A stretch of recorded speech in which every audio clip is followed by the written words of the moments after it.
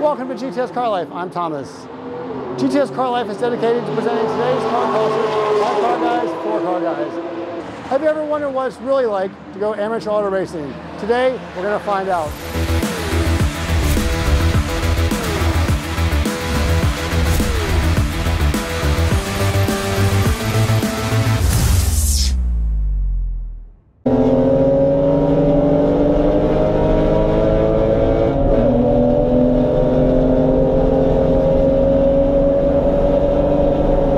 I get a lot of questions from friends and acquaintances about what it's like to drive a race car and how to get started. This is for you and for them. Just the thought of trying your hand at amateur auto racing can be very intimidating, but it doesn't need to be. Amateur auto racing is a very popular worldwide sport.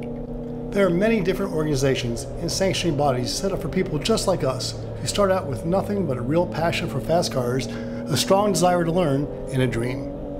But how do you gain the skills and a license to one day compete against other race car drivers? There are many and varied options out there, but which one will be right for you? We're going to take a look at some of the most popular and most enjoyable paths to taking the green flag, starting right now. There are many different paths you can choose to obtain a competition license. These include karts, arrive and drive track experiences, autocross, just for fun track days, organized HPDE programs, and dedicated race schools. Most professional race car drivers got their start in go-karts or karts. Most major cities and many racetracks offer karting tracks as well. Karts can come with electric or gas power and can range from kid-friendly slow models all the way up to 80-mile-per-hour racetrack terrors. The professional drivers generally started their karting careers around age 6 or earlier. For our purpose, I'm going to assume you are more than 6 years old and you're looking for a path a bit quicker than this. Some folks may have gotten their first taste of track driving at a driving experience like Exotics Racing, Extreme Experience, or the Richard Petty Experience. Despite what some of them may want you to think, these experiences are really just for fun. You get to drive a cool car pretty fast on track, but don't expect to learn anything significant and you won't really be any closer to that competition license. Next up are companies that allow you to drive your own car on track for fun. Some of these are members only. Sometimes it's even the track itself who hosts these. The upside is that you'll get to drive on track, but like the Exotics Experience, you won't be learning a whole lot. So tread lightly if you sign up for one of these events. This brings us to the two options that actually can lead to your own competition license: High Performance Drivers Education, or HPDE programs, and racing schools. There are plenty of HPDE programs from organizations like Sports Car Club of America, National Autosport Association, Edge Addicts, Chin Motorsports, Speed Ventures, and many others. There's almost certainly one near you. HPDE programs are offered by many different companies. Some, like NASA and SCCA, are available nationwide. Others are more regional and may be limited to certain states or cities. At the heart of these programs is the ability for you to sign up without previous experience and bring your own car to a racetrack near you.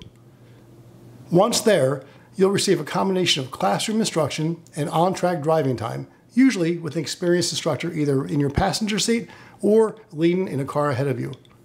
Some of these organizations also offer autocross options, which amounts to the easiest, least expensive way to gain experience in your car and compete against others. It's not uncommon for a driver to start with autocross, then move up through ascending HPDE levels in time trial before earning a competition license. In fact, that's how I did it. The options here are numerous. Google HPDE in your area and you're sure to find something not too far away. A big advantage of some nationwide organizations, like NASA and SCCA, is that they are also sanctioning bodies. This means that in addition to offering HPDE courses, they also sanction organized series racing, like FIA and NASCAR at the top, and World Racing League, Le Mans, and Chump Car. So you can literally start at the bottom as a complete beginner and work your way up from HPDE 1 through the various levels. Then, when your experience and skills reach that next level, you can sign up for their competition license course, take the test, and upon passing, begin racing with the same organization and same friends that you've gotten to know and love from the beginning. And that truly is huge, because one of the best things about amateur auto racing is the camaraderie and friendships you'll make along the way. Despite the competitive nature of auto racing, you'll be pleasantly surprised to find the camaraderie is one of the best aspects of club racing. You'll battle for every spot on track, but in the pits, it's a whole different matter. Racers are always the first to offer assistance, parts, advice, and friendship. Some of the best memories and closest friends I have are ones I gained working my way up through HPDE, time trial, and eventually wheel-to-wheel racing. Amateur auto racing is a tight-knit group of like-minded individuals who share a passion for automobiles and motorsports. A majority will be self-employed since it requires a significant amount of time and money to compete for the full schedule. It really adds so much to the experience caravanning to and from the racetrack, discussing past and upcoming weekends in person and on Facebook race group pages, hanging out in the garages and sharing stories of how you almost lost it in turn 7, meeting other families and heading out to dinners together. Another advantage is that both NASA and SCCA are recognized nationally, and a competition license issued by either of them will be accepted by most other racing organizations. Sure, you can sign up for one of the ultra-expensive professional driver schools and go through a full series there. That will accomplish your goal, but you'll miss out on much of the experience. Find a local club and get involved at the beginning level, whether that's autocross or HPDE. Some clubs, like Porsche Club of America, even have a half-day introductory course. This leaves us with the professional racing schools. Some people assume an expensive professional racing school is the best or the only way to achieve a competition license.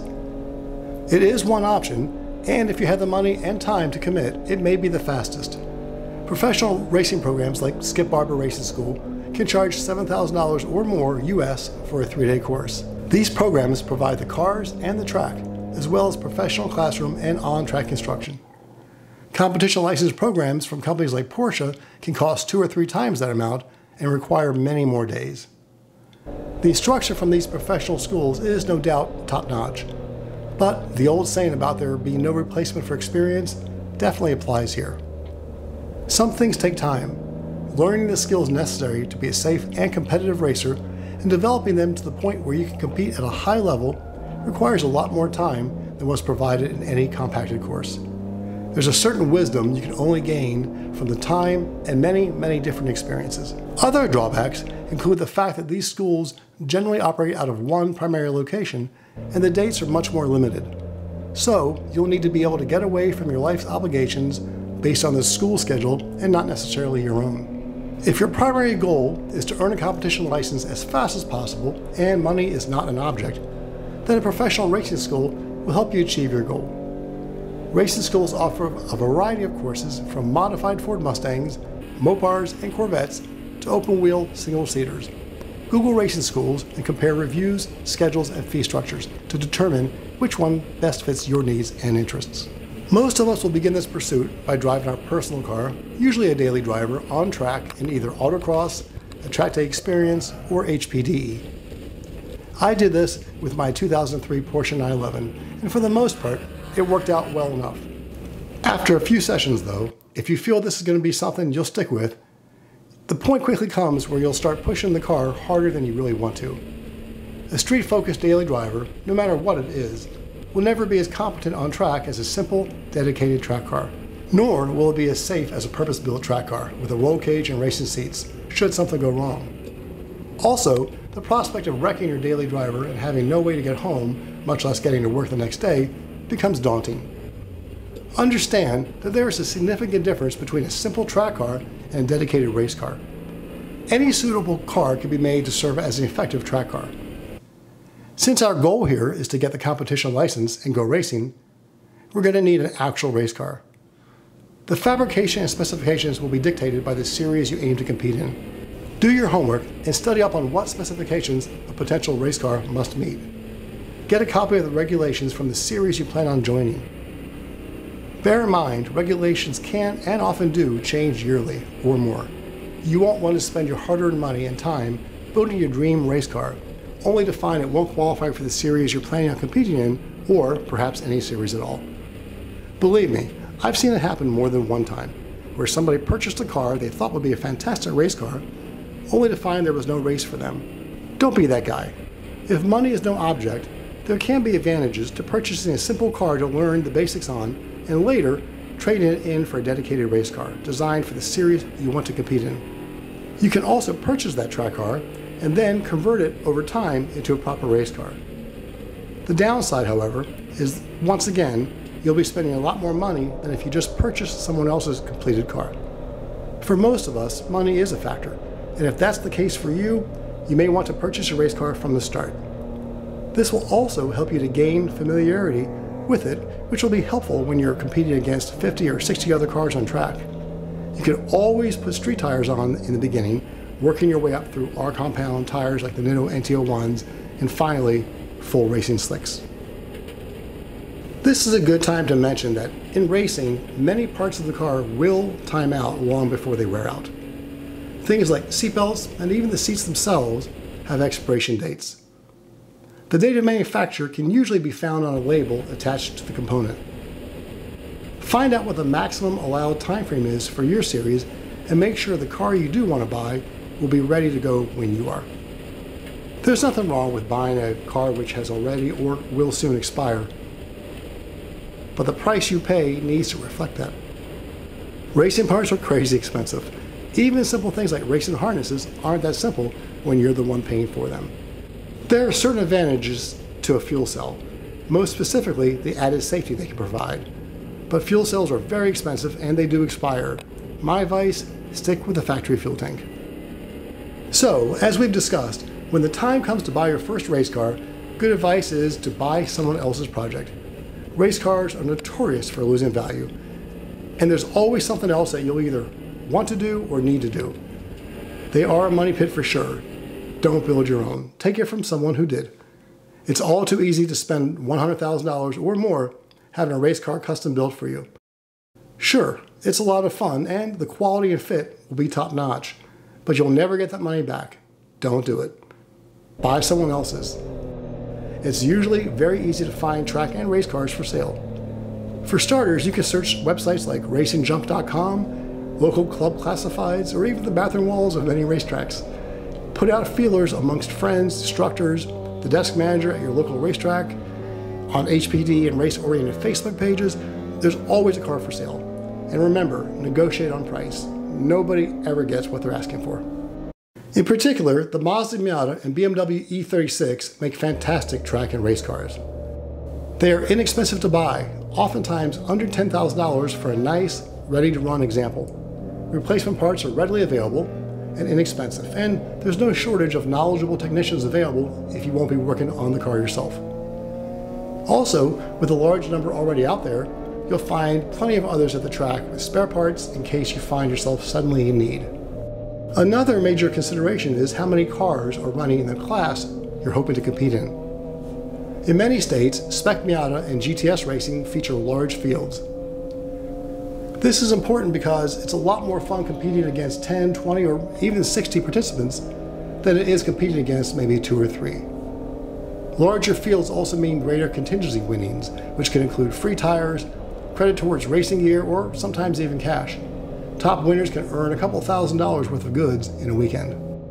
Another word of advice here, don't fall for the frequent novice mistake of wanting a more powerful car to start with. The old adage about it being more fun to drive a slow car fast than a fast car slow absolutely 100% applies here. Slower cars like a Miata or a BMW E36 are what's known as momentum cars. They don't have high horsepower and require you to stay off the brakes as much as possible, maintaining your momentum around the track. I promise you'll learn so much more and become a much better driver far faster taking this path. People who just have to start out with a Mustang GT, Corvette, or Porsche 911, or other similar high horsepower sports car, rarely get to push those cars to their potential. And if they do develop their skills to a high level, they will take a much longer time getting there. Start with a momentum car. So, now that you have a race car, you're going to need a minimum amount of tools and equipment. Certain things you're going to need from the beginning: a good helmet, a neck restraint, fire suit, fire retardant head sock and underwear and socks, racing shoes, and racing gloves. Also, you're going to need supplies like a rubber storage tub, a quality professional duty tire gauge, a basic toolkit, a high quality torque wrench, window cleaner, paper towels, Rain-X, sunscreen, water bottles, ice, blue painter's tape, extra clothing, sunshade, a cap, and a folding chair. there's always something to buy. Only your budget and self-control will limit you. Of all the safety and convenience equipment you'll purchase over the coming years, the single most important item is your racing helmet, or as some affectionately call it, your brain bucket. Helmets span a wide price range with a corresponding variety in design and features. The single most important feature is the Snell SA rating. If a helmet does not prominently feature current Snell SA rating, walk away. And never use a motorcycle or motocross helmet, which are designed differently from auto racing helmets. A motorcycle crash looks very different from a race car crash, and they are designed to crush and protect your head in very different ways. If you compromise everywhere else, never compromise on your helmet. Today's helmets utilize extensive amounts of quality carbon fiber to lighten the weight of the helmet. The lighter the helmet is, the more it will cost. You care about this because a helmet adds a lot of weight to your neck, shoulders, and spine. It makes a difference in simple, spirited driving, but as speeds and lateral forces build, the weight difference really multiplies and will make a noticeable difference on your body. It's not unusual to require a couple of days of recovery after a race weekend, especially your first year or so. A lighter helmet will certainly help you here. As I'm making this video in August 2020, the most recent Snell SA rating available is SA 2015. This rating is updated every 5 years, so SA 2020 helmets should be available around October of this year. Some racing organizations will allow you to use a helmet one update back, but not older. When purchasing equipment, you don't really know what you need until you know what you need. Buy the bare minimum in the beginning. There will be plenty of time to spend more money upgrading as you go along. You'll find that racing equipment, like helmets, fire suits, and racing shoes, can vary greatly in terms of comfort, fit, and quality. It's no fun spending a small fortune on something now, only to wish you had bought something different later. A good race shop, while hard to find, can make all the difference. Check out shops like Winding Road, Competition Motorsport, and the like. You may pay a little bit more now for the same product than if you only shop and buy online, but I promise you, the advice and attention a knowledgeable race shop employee brings to the table makes all the difference. It will actually be cheaper in the long run. Ask me how I know. Be sure to get your car tech inspected at an approved shop. It's always a good idea to get it brake flush and change the oil if it's near the end of its usefulness. Always change the oil after a track day as well, as the changes that happen to oil when it's being pushed on track can have a negative effect on its ability to protect your engine on the street. Be sure to get your car tech inspected at an approved shop.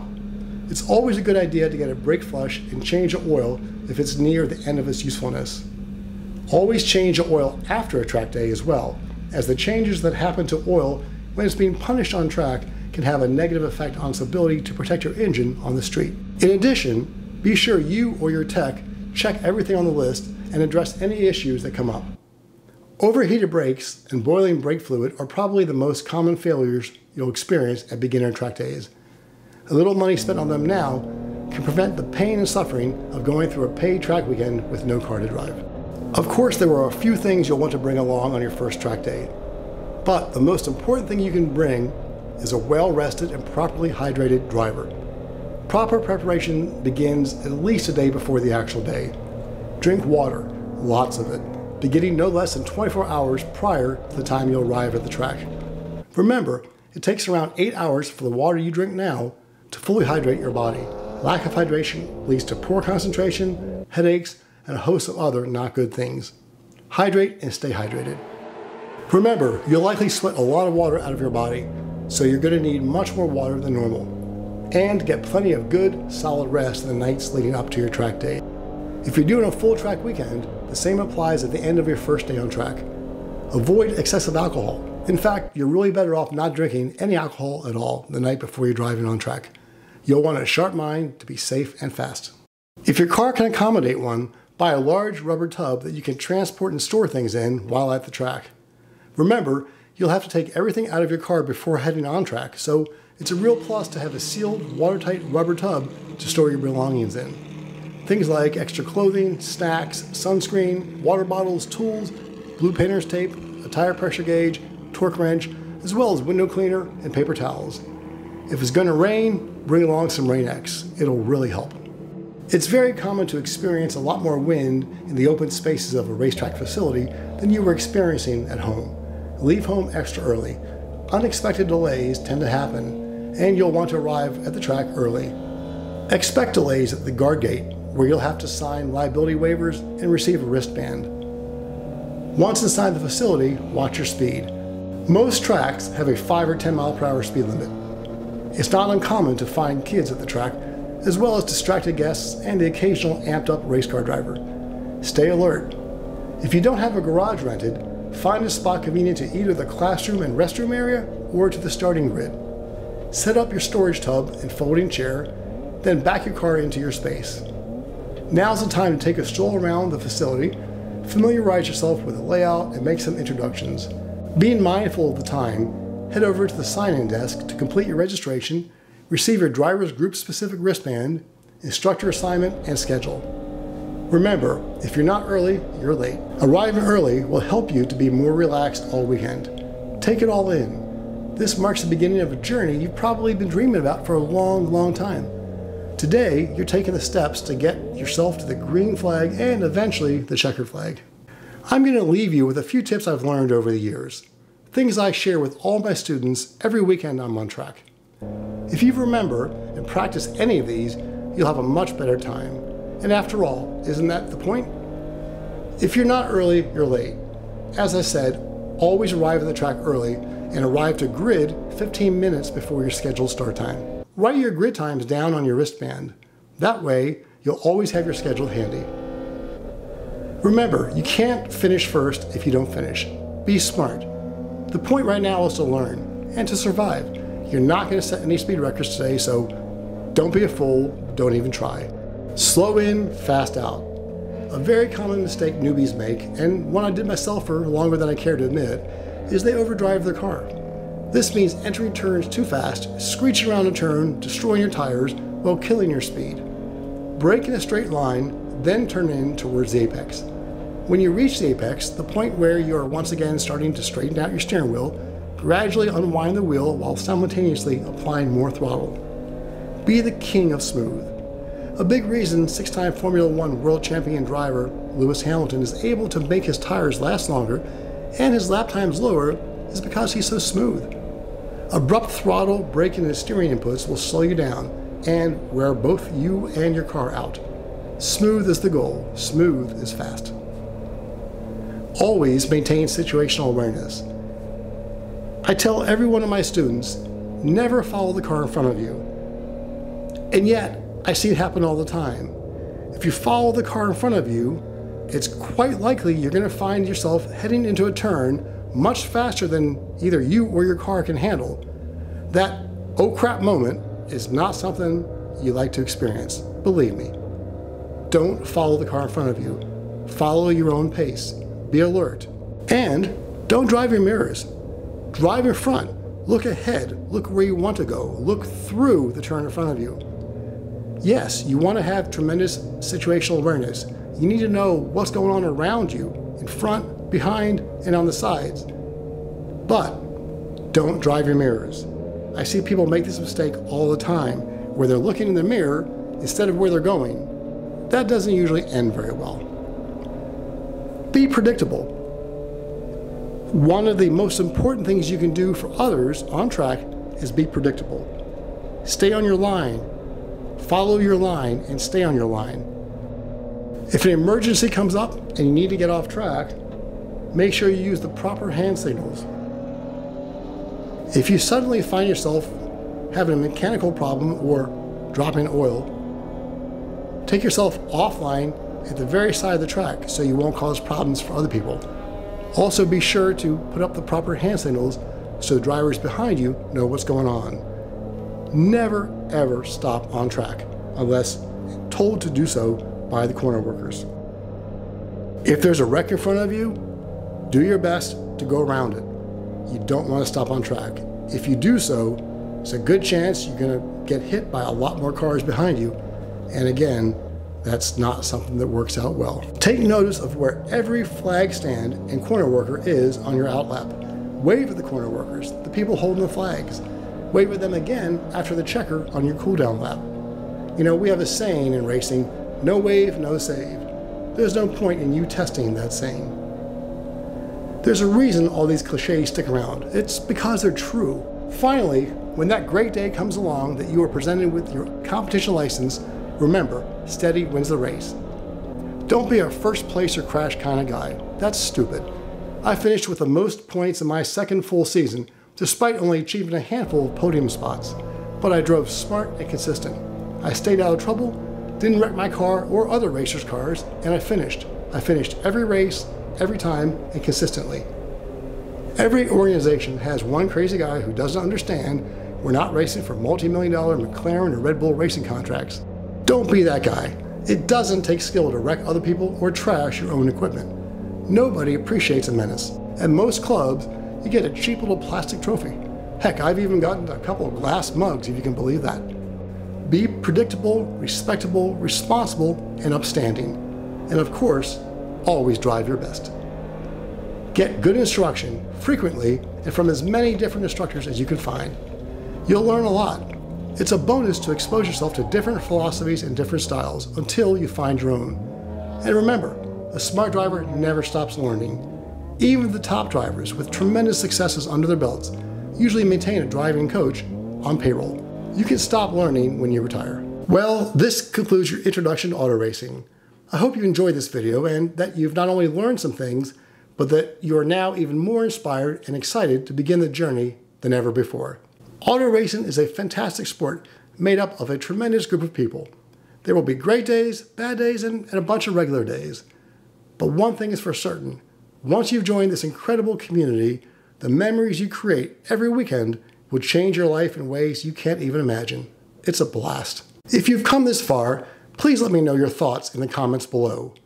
Also, please check back in the future and let me know how your journey went. Thank you for watching. If you enjoyed this episode, please consider liking and subscribing below so you won't miss our next episode. Have fun, be safe, and I'll see you out there.